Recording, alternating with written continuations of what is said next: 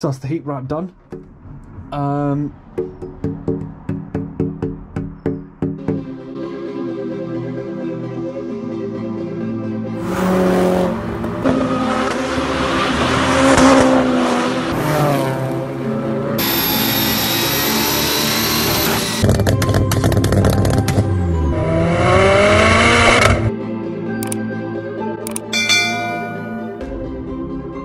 Right, so I've finally got my hair cut because of lockdown. At least I don't look homeless anymore.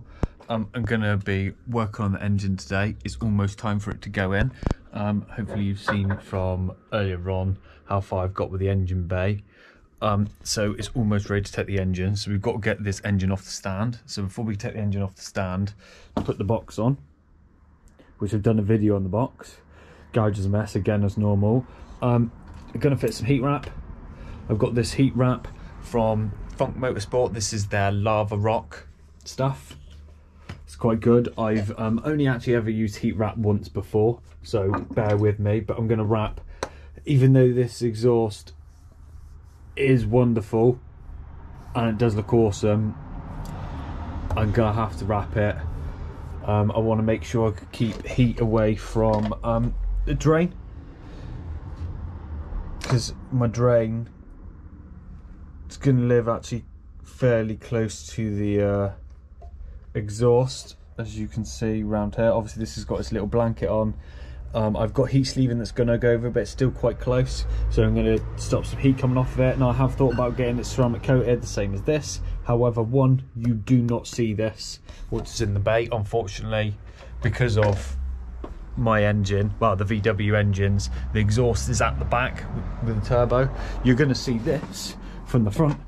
You'll see the turbo stuck up, but you're not going to see the exhaust manifold. Even if you look down, you probably won't see it, because there's going to be a big downpipe here, so you're not going to see that, unfortunately. So heat wrap is a lot cheaper than ceramic coating it. So that's what I'm going to do. So I'm going to whip the turbo off so we've got some more room. Might even whip the wastegate off, we'll see. If there's room, I'm just going to leave it where it is because it's in position. I haven't finished the drain. I need to cut it. I've marked it, so whilst it's off I can cut that, trim that back as well. And like I said, I've got heat sleeving to go on my metal braided line, which you can see there's space gap everywhere. Oh, it's going to have heat sleeving on it, and like I say, once this is wrapped as well, it will stop us emitting as much heat. I've also got some sleeving that will actually slide over the union and onto here slightly, again to give it lots of protection, because I don't like things getting cooked. Right, so I'm going to whip this turbo off. It's literally going to take me 2 seconds, and then we'll get to this heat wrap.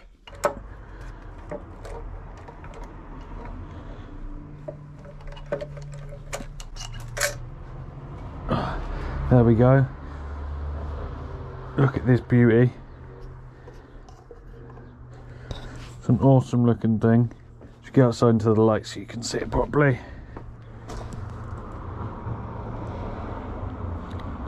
It's an awesome thing, this Owen Developments. And again, for people, because I have people asking me all the time what turbo it is, this is an Owen Developments GBT. And so that I get it right, because people ask me all the time, it is a 6176 B-band housing, and it's a 0.63, so it should spool nice and quickly, especially for its size. So I'm going to go put this down over here.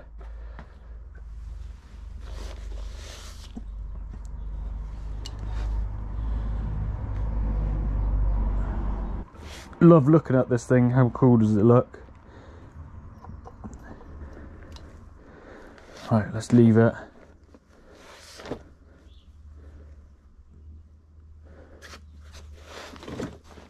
That's not going to fall off. Right, go back to the exhaust wrap. So we need a couple things to do this. I've got some gloves. Make sure you wear some gloves. This stuff isn't as bad as other people's. Cool clamp from Owen Developments, having their thing laser etched into it. Chuck it down here. So we've got some gloves. We want some snips. Definitely want to be wearing some gloves when we do this. We've got to plan out our routine of what we're going to do as well. The most important bit that I'm concerned about with heat is this collector here. Not really it coming up, the collector and this long runner here, because this is where most of the heat is going to come off of for the actual drain. This is your last look at how nice the exhaust is. Let me grab you out. Last look at the exhaust before it all gets covered with that titanium stud kit from ERC.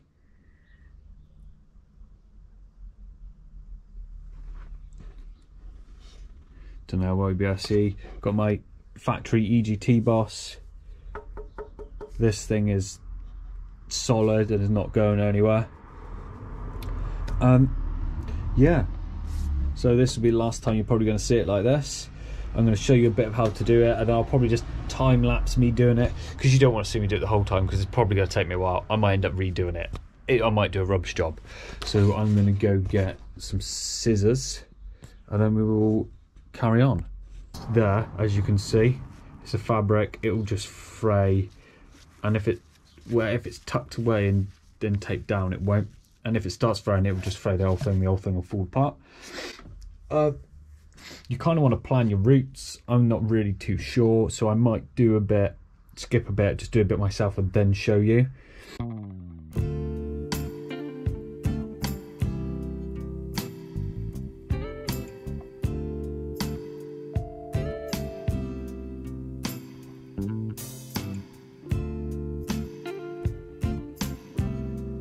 Wrap it round your pipe.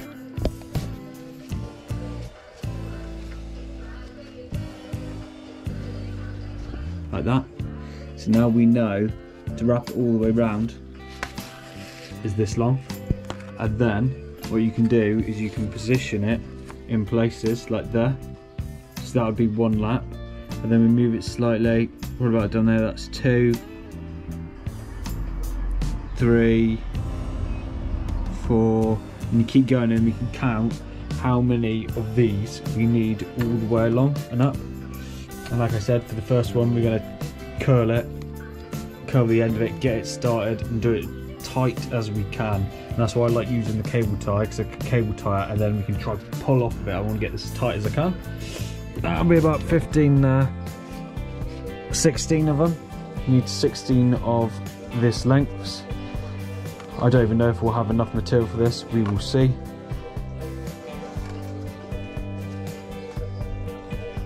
So we need 15s of these. That's 2,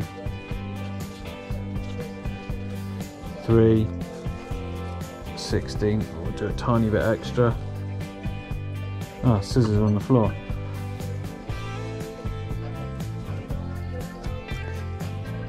Got it about. There's what I'm going to go for.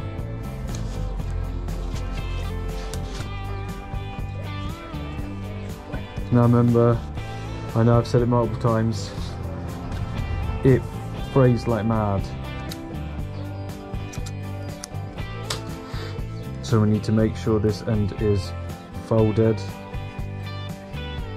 Kind of just fold it like that. I'm trying to get some sort of double fold on it to try to stop it fraying off the edge.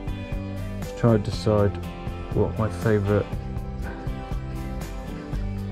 something like that, because that end's fully tucked away.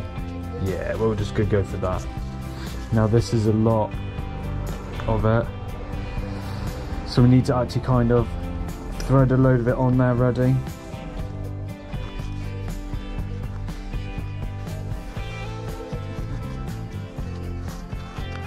Now it is, when you do it, obviously you can do this. I thought about doing this beforehand, but I hadn't decided whether I was going to ceramic coat it or not.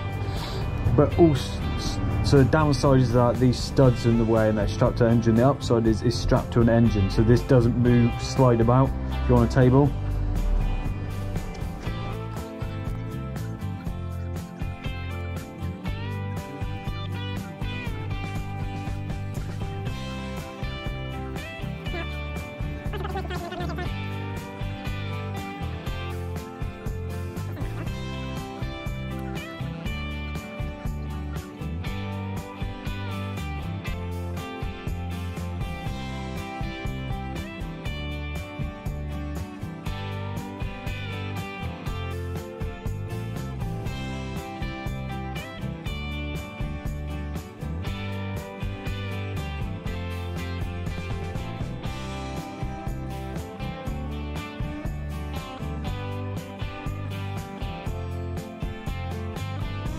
Right guys, so this is how far I've got. Oh, I don't want to touch it. Do not touch this stuff. I wore gloves the whole time. Don't know if you'll be able to tell, but I am covered in it. Once I've finished filming this, I'm going to go chuck this stuff in the wash straight away. The same with the gloves I used. Make sure you wear gloves. This stuff is incredibly itchy. I had fabric gloves on. Obviously plastic gloves, I don't know if they'd be bad. Fabric gloves on. Right near the end where I was doing the last bit in the collector, I could start feeling my hands, my right hand itching, it getting through. It's very itchy stuff. Make sure you wear gloves when you do it. Try not to touch it like I am. Every runner is covered. The collector's all covered as much as I can.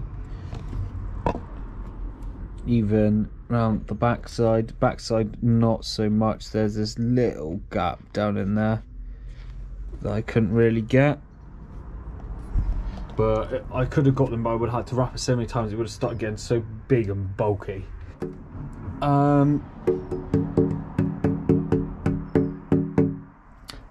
2 hours later.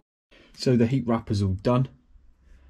I filmed the process and showed you guys roughly how I've done it. It does take quite a bit of time, so I showed you. Hopefully I've got the footage of how I did it. So I've, instead of using the metal cable ties basically that they give you, you can use them. There's nothing wrong with them.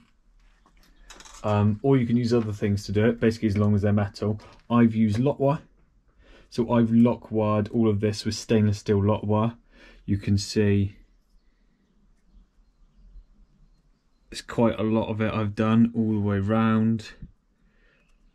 Different sections have all got it there and there, and it goes round.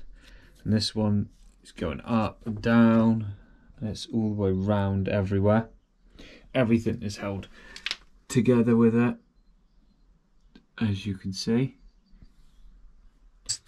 Bits all on the floor, so this is what like bits I've cut off. That is actually quite sharp there. You could easily cut yourself on it. Easily cut yourself. So when you do any lock wiring, whether it's on exhaust or anything, you always fold it back on itself and then push it flat. How this is pushed in, I can't catch my finger on it. Same with this one, is a round edge and the point is tucked in. Can't catch my finger on it. Can't catch my finger on them. Because the last thing you want to do is be putting your hand down somewhere to do something and cut yourself. That's basically the most important thing with lock wiring. So this is all done. Hopefully this is going to stop heat getting everywhere, too much heat soak into the bay. Obviously I've got my coolant feed, which is down here. This has got a heat sleeve on it anyway, but to keep some heat off of it. And the same with my drain. It's going to have a heat sleeve on it anyway, and here's the drain, which I'm going to show you how to do, but it's better to have less heat coming off of it, just so everything stays as cool. So big thanks to Funk Motorsport for the wrap. I'm going to get on and show you how to do this before the battery and everything dies, because I need to get on, get this off the stand. I'm probably going to chuck it in a spare tyre I've got, flywheel and clutch all on, and ideally get that box on because I want to put it in the bay tomorrow.